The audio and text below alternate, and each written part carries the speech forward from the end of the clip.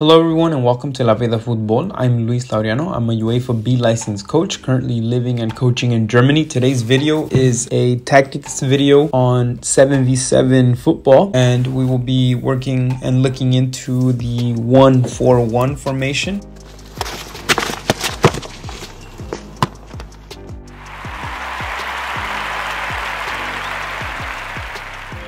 So let's take a look at the formation, the 1-4-1. So starting with the positions, here we have a center back, and there is only one center back in this formation because we focus the depth in the midfield. So in the midfield, we have 4 players, and the 4 players are made up of 2 wings, an outside left midfielder and an outside right midfielder, a defensive midfielder and a center midfielder. I have 2 wingers, right? I have 1 defensive midfielder and 1 center midfielder, but depending on the type of players you have, this can easily be different formation using different types of players. So for example, let's take a look at what this can also look like. Now, if you don't have wingers or offensive minded players, then you can do a left back and a right back. Of course, this is based on the type of players you have, because fullbacks can play on the outside by themselves. Nowadays, of course, the players are required to go up and down the pitch in the 11-a-side game. So having wingers or having fullbacks, the only difference is probably the skill on, one-on-one situations or 2v1 situations or attacking situations. But the running, the endurance, the physical demands can be handled by both type of players, right? It's just probably if you have wingers rather than fullbacks, those players probably just have a little bit more skill. But on the other hand, the fullbacks are better defensive players normally. So you would expect your fullbacks to be, more defensive minded, of course, and have the thought of defending in the back of their mind a lot more than attacking or going up the pitch. Whereas the wingers might have,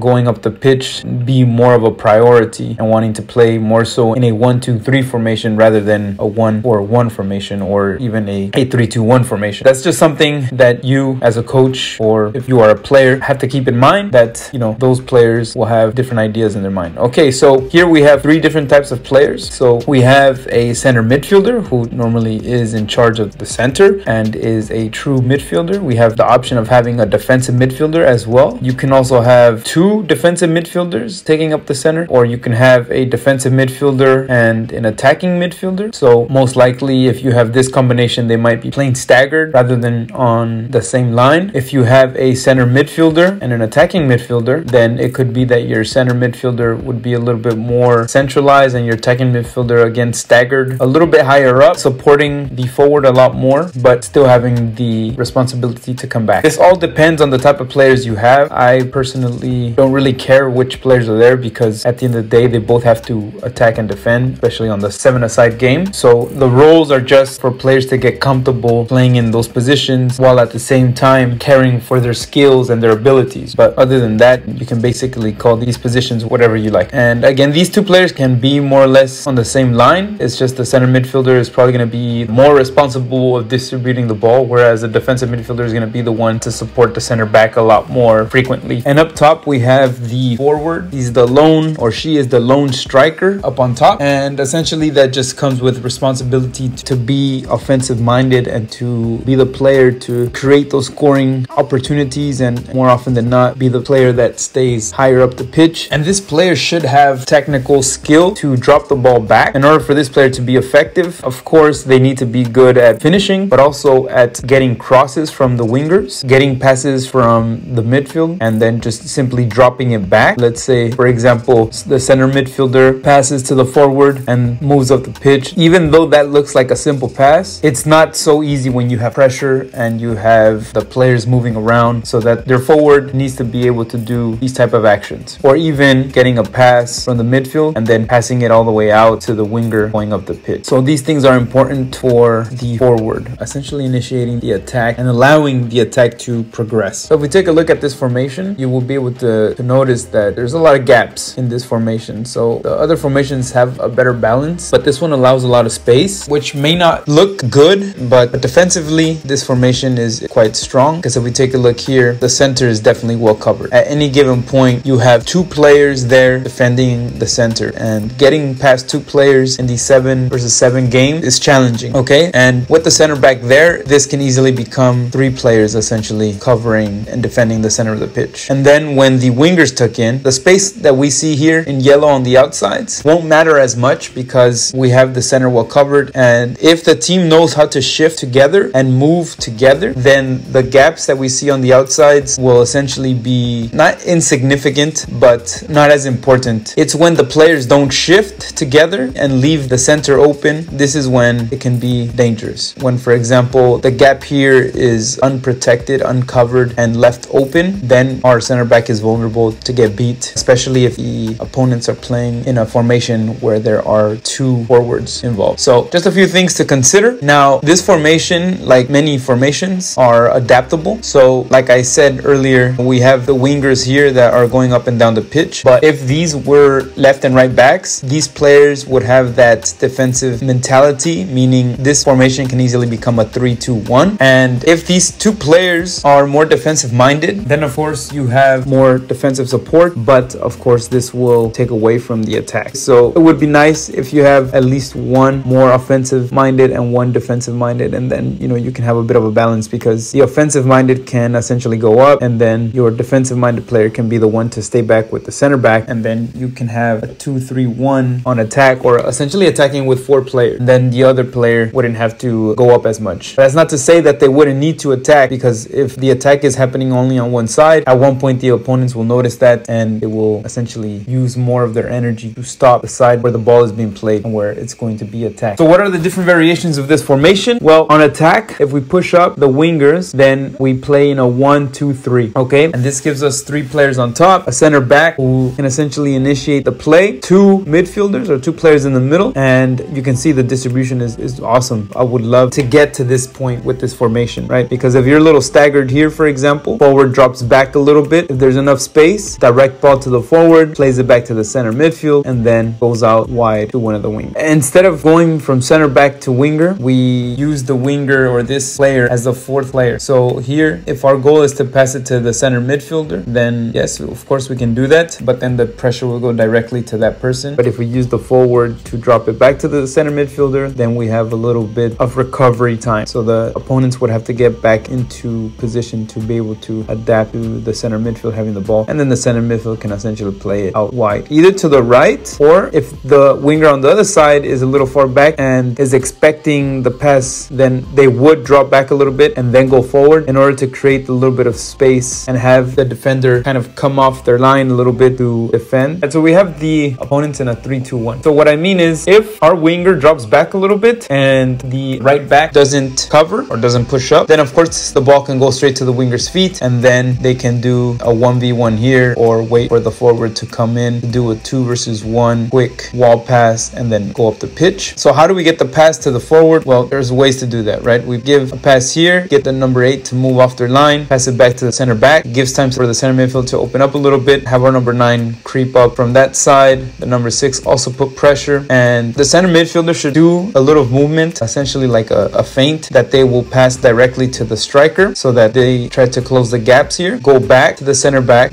Now that these 2 players are out, then the number 8 will try to put that pressure. In that moment, the pass comes, the forward is in motion. Once the pass is made, this will happen. So of course the 3 players in the midfield will try to get the ball from the forward. The forward will essentially do like a 1 touch to the center midfielder. Okay, so now this is the point that I was talking about. Okay, so we take a look at what's happening here, then this is important. If the number 3 learned that ball has been going to the winger's foot, then next time they will already try to anticipate this action again. And when that happens, then this is what I was talking about earlier. Now the space is available in this section, okay? And this is the section that we want to attack. This is the section that we want to exploit. When our center midfielder notices this action, then it's a pass in that space. Winger has the advantage because they know the space that they created, and they know that the center midfielder is going to make that pass. And then at that point is a foot race, isn't it? Essentially 3 players versus most likely 2 players. So a 3 versus 2 in a 7v7, I'll take my chances, right? So you can do the pass out wide to the winger to their feet, and if the fullback bites and we can pin that player, then we will have created that space. If we create the space, we give the ball and we go towards goal. But the other variation that I discussed was that the center back plays to the forward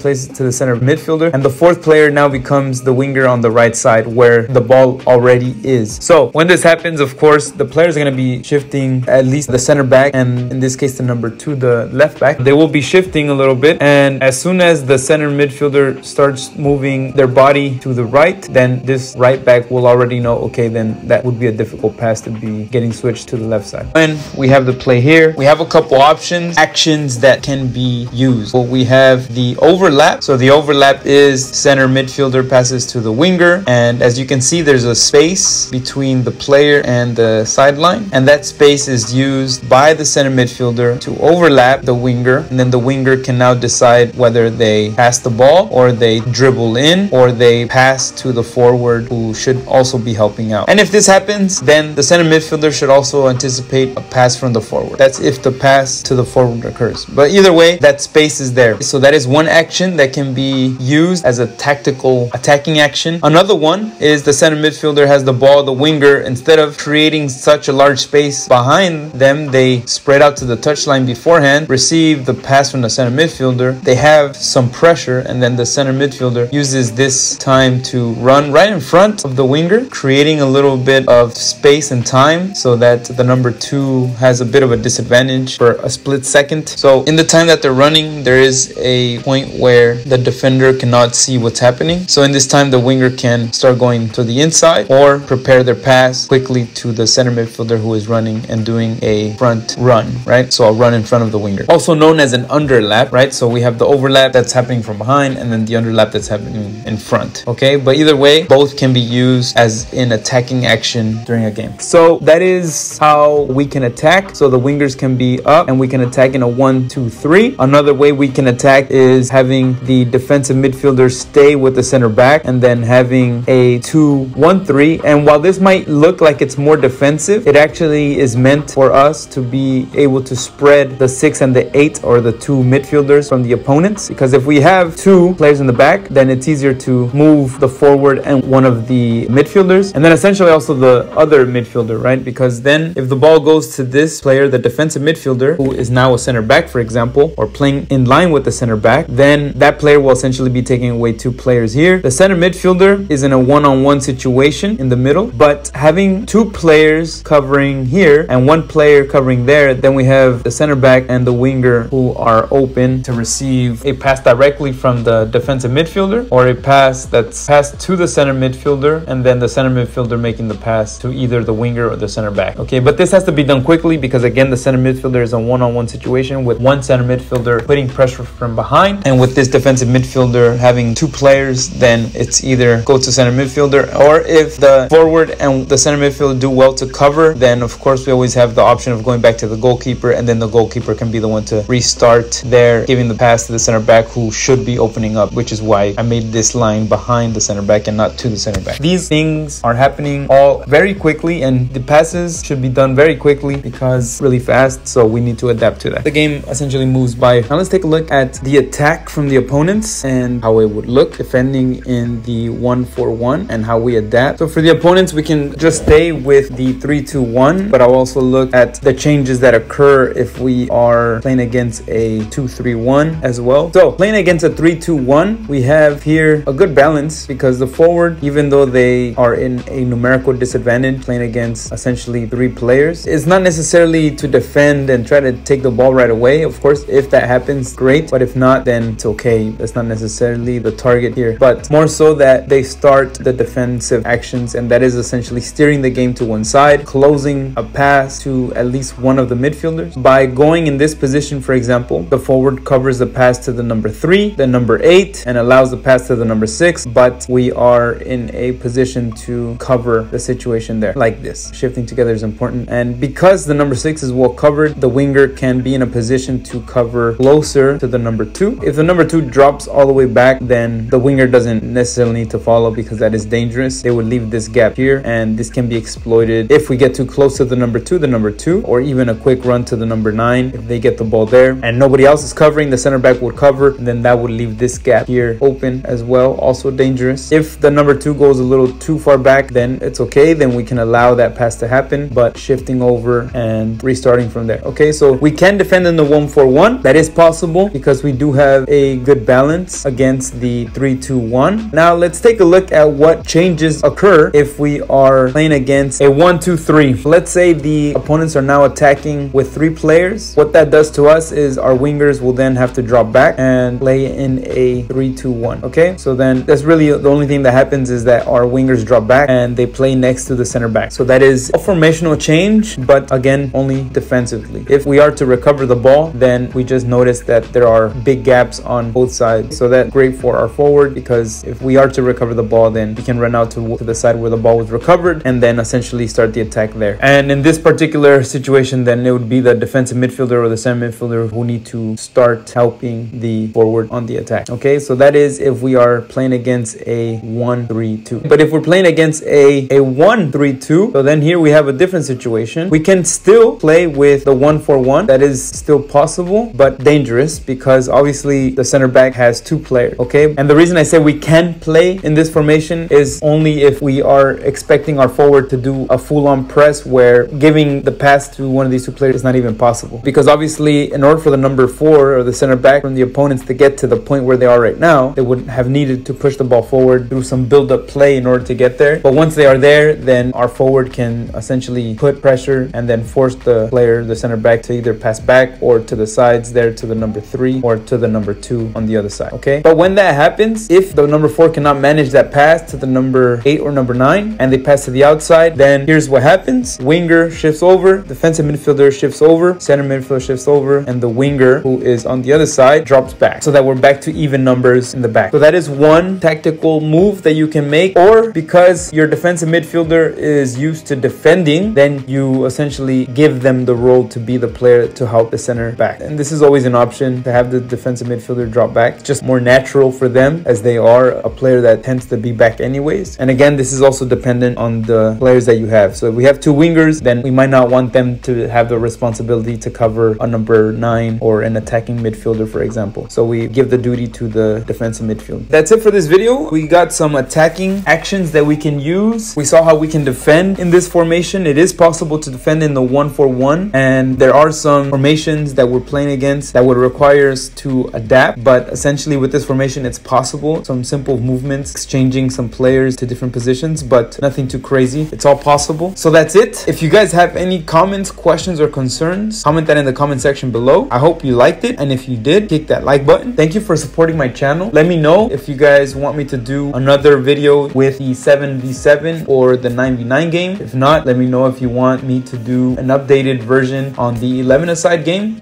That's it for now. Thank you guys for watching. I'll see you guys next time. Ciao.